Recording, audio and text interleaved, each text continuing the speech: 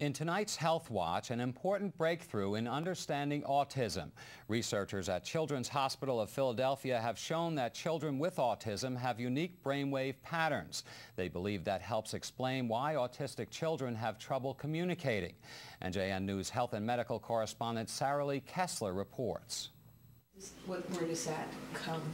Come. Complete. Try again. Come. Complete. Yes. Okay. For Parker Leiby, a 9-year-old Burlington County boy, speech does not come easily. He was diagnosed shortly before age 2 with mild autism. And even with me sometimes, I have to ask him, Parker, what did you say? Because I can't understand him. Speak nice and clear. Take your time when you're speaking.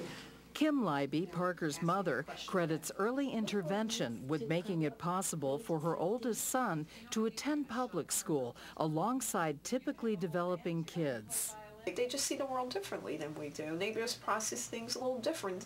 Now, autism researchers at CHOP, Children's Hospital of Philadelphia, think they have a better understanding why. A brainwave study using magnetoencephalography, or MEG, showed that in children like Parker, there was a noticeable delay in the way the brain processed individual sounds. Mind you, only by a fraction of a second, but a fraction of a second matters a lot in the perception of human speech.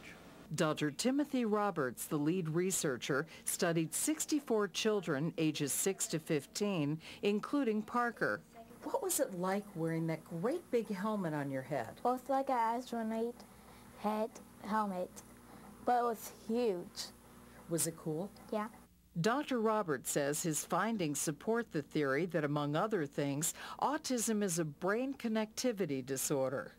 What this study provides is a description of the neurophysiological defect in autism, that is the brain dysfunction in autism, which might be used as a target for therapy. How important do you think this study is? I think it's wonderful. I just hope every parent will sign up their little Sally or Johnny tomorrow, because the more numbers we have, the more we can cross-reference those different brains out there. The hope is that finding biomarkers like brain waves will one day enable doctors to diagnose children as early as age 1. Sarah Lee Kessler, NJN News, Mount Laurel.